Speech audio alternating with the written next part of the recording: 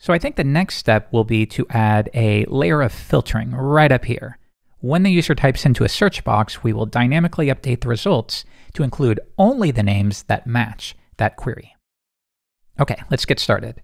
I'm going to open up my users component, and right up here at the top, we're going to add some kind of input here, and the placeholder will be search. Okay, let's see what that looks like. Give it a refresh, and yeah, but we want to get it right up here. So it sounds like we should wrap the h1 and the input within a div. I'll give it a reformat, and then on the div I'll say do a display of flex and set it to justify between, which means this will be pushed to the left and this will be pushed to the right. Okay, now if I come back and refresh, it's a little better, but I do see a bit of margin here. So why don't we migrate that right up here. Okay, next, on the input itself, why don't we give it a class of border and maybe a little padding on the left and right. And then finally, I will make the input rounded. Okay, let's see what that looks like. Yeah, pretty good. So now, yeah, as I type into this, I want to update the results here, which means some kind of request to the server needs to take place. Okay, so it sounds like step one would be keep an eye on this input for changes. How do we do that? Let's set vModel, and I'll call it search. And then if we scroll down here, if I'm using script setup, all I have to do is define search and make it a ref, which I will import here, and we'll initialize it to an empty string. And do note that we pulled that in. On the other hand, if you're using the options API, like you might be, then use that data method where you return an object like you normally do. So as an example, if I set foobar here and I come back and refresh, the default value will now be foobar. Okay, so that's working. The next step, like I said, is to keep an eye on that input for changes. So let's pull in, we could do watch or watch effect. Let's do watch. And now we'll say, keep an eye on search for changes. And when that happens, at least to get us going, why don't we console.log changed and then the value. And let's see how that looks. So we come back to Firefox, give it a refresh, open up Chrome, and notice as I type here, sure enough, I get the current value of the input. Great. Now, we will need to take care of situations like this where we perform too many updates if the user types quickly, but we'll deal with that in just a little bit. The important thing is we can now respond to when the user types into that search input. So let's perform a request. Now, up until this point, we've been using Inertia's link component, the wrapper around an anchor tag, to perform these requests. But we can also trigger it programmatically when you need to, and this is a good example of that. So again, if you're using the options API, you know that you can do things like this.inertia. But if you're using script.setup, you don't have access to this. So instead, we have to import it manually, like this. Import inertia from inertia. Okay, so now I can say inertia.get. Nice and clean. So let's make a GET request to the current page, and that would be /users. Now, as the second argument, we can include any data that should go along with the request. So because this is a GET request, that would be included as part of the query string. So let's include search like this. Okay, so as you know, at the moment, on the back end, we're not doing anything to filter the result set. So that's not going to work.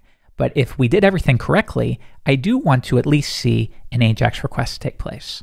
So I will type Q, and sure enough, Inertia immediately makes a request to the server, and now it's including what we typed. But yeah, again, on the back end, we're not doing anything. We don't even know that exists. So we return the usual result set. No change. Now, before we fix that though, notice that there's one weird thing here. If I type, it does make the request, but then it immediately resets the search input. And that makes sense if you think about it. When we run inertia.get, that is equivalent to clicking on one of those link components, which means the whole page is going to re-render. And as part of that, it's going to clear out any state, like you see here, because usually that's what you want to happen when you visit a new page. But in situations like this, it's a little bit different, right? I want to preserve the state. I don't want to lose what I type here. Okay, easy fix. All I have to do is, as the third argument, set the preserve state option to true. Now we're saying when we perform this request, don't get rid of the existing state on the page. All right, let's give it another shot. I'll give it a refresh, and now notice as I type in here are a couple of things. I don't lose focus of the input, and I don't lose the state value itself, which means, again, if I open up the network tab, and let's start looking for Ernestina, yeah, notice as I type in there, we are performing a lot of queries, so again, we need to deal with throttling there. But again, the important thing is we are making a request to the server with the given filter. Okay, so now let's move over to Laravel. Let's go back to our routes file. And let's see, here's where we load that user's page. So it sounds like at some point here, we need to filter the incoming query based on whether or not we have search in the request. All right, let's get going. Now, this could get a little messy, so a little tip here. You can begin a query by calling this query method, and that just means start a new query. So often you'll see developers do this because it allows you to clean things up and put each method call on their own line, like this. Notice how that reads a little better. Next, we're going to make this call to when. When is a cool method. It's basically a object-oriented conditional. We can say, if the given conditional turns out to be true, then append to the query in this fashion. Okay? So let's say, look in the request for that search key. Now you can use the request helper function if you want, or we're kind of using facades here, so I could say request input search. So if you found something there, only on that condition should you trigger this closure here. Or in other words, when you find something for the search input, append to the query in this way. So now it's very easy. Think about it. How would you filter down the users table? What query would you write? Well, you would do something like query where, and we're effectively saying, give me only the records where the name matches what the user typed into that input. So I could say where name, like, and I could retype request input search, or that will be passed to me as the second argument. So I can do it like this. So yeah, we could do this, but we really want to say anything can come before it and anything can come after it. So as long as that search string exists somewhere in the name column, it's going to be a match. So we can do it like this, or why don't we use string interpolation like that? Okay, let's see how that works. So I'm going to come back to Firefox, give it a refresh, and now you see it's working. We have a couple issues because maybe that search input should show what we previously typed. But nonetheless, it seems like it's working. So let's delete this and start from scratch. And now, why don't we look for anything starting with an A, and then a U, and then a B, and we get Aubrey. Everything is working, and it's really nice and quick. Let's look for Sophia, S-O-F-I-A, and it looks like we have 2. Isn't it neat how easy that is? But we're not quite done. We still have a couple little issues here. So let's come back and just look for, again, A. Now, if I scroll down to the bottom, it looks like we have 9 pages worth of results. But yeah, if I tweak that again, now we only have 1 page. Okay, so that part is working.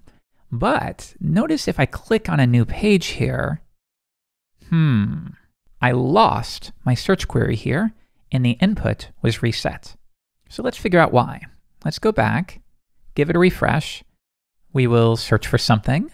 But yet now, if I have a look at any of these links, notice that they link to page 2, but they ignore the current query string. Okay, well luckily, Laravel makes this a really easy fix. If I come back, after the paginate method here, I'm going to include this call to with query string. And this is nice because it reads pretty cleanly. Paginate the results and include the query string as part of that. Okay, so with that one change, when Laravel generates the links down here, it's going to take into account the current query string. So notice if I give it a refresh and have a look at them now, they do include that search query, which means that should fix our current issue. Let's see, we're searching for S. The search input is still not reflecting what's in the query, so we'll fix that shortly. But if we did everything right, when I go to page 2, it will be page 2 of the results with this current search. So that's looking good. All right, just a couple more things and then I'll let you go. What about the situation again when the user maybe lands on a page that already includes a search query? So if I get rid of this, what if they land on this page right here? Okay, well it's showing search results for anything containing an S, but the input does not reflect that. And that makes sense again. if I go back to my users component, we initialized it to an empty string. So of course that's the case. How do we fix this? Well, you have a couple choices. One, on the client side, you could read the query string and say, well, if there is already something for search, then we'll set the initial value to that. Or you could pass it from the server side. So let's do the server side approach. I will visit my routes file. And now we're going to pass through users, but also the existing filters on the page, like this. And that would be request, and you'd include any filters that you respond to. In this case, the only one is search. All right, so now when we load the page, the server is going to send to the client a list of approved filters, basically. Okay, now let's accept it from the view component. Right up here, our props are now users as well as filters, which is an object. All right, let's have a look. Come back, give it a refresh. Open up View Dev Tools, and if we now look at the users page, there we go. Here's our two props. We have our users, and we have a list, again, of the approved filters that we want to work with. Okay, so now we only need to set the search's initial value equal to what we sent from the server. So we'll say props.filters.search. All right, let's see if it works. Notice that we're currently searching for S, but it's not reflected in the input. But if I give it a refresh, now it is. Okay, so let's look for Enola. That works. It's in the query string. And now if I give it a refresh, we remember it. Let's see if general pagination works. We have W. We go to the next page. The query string is updated. The input state remains unchanged, which we want, but the results update. Okay, so now we are just about done. The only remaining step is if well, actually, real quick, let's open up a brand new window. And now I have no history here. Okay, so notice if I slowly search for Ernestina, this is all working. However, if I go to the back button here, notice it created all of these history records. And each one will take you to the previous search, which might be what you want, or it might be kind of annoying. Notice if I'm on the home page and then I go to users and I search for something, and then I decide, I don't care about that. Let's go back to home. I would have to go through every single keystroke, which you've probably seen this before. And again, it might be what you want, but in this case, I think it's kind of annoying. So we fixed that with a single change. Right here where we perform our request, let's add the replace option. And that should do it. So one more time, let's start with a brand new tab. And this time, if we go to home, then to users, then we search for something, and I go back, notice it takes me right back to home. And that's what we want in this particular case. Notice again, as I search here, we're not creating new history records. And that's because each time we make a request here, we are replacing the current one. Okay, so I think that's about enough for this episode. In the next lesson, we're going to deal with the situation where when the user types into this input, we're currently making way too many requests to the server. Stay tuned.